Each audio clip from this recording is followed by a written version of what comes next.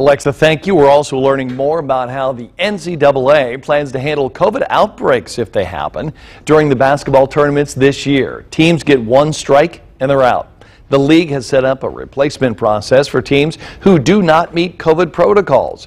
But once the tournament begins, there are no replacement.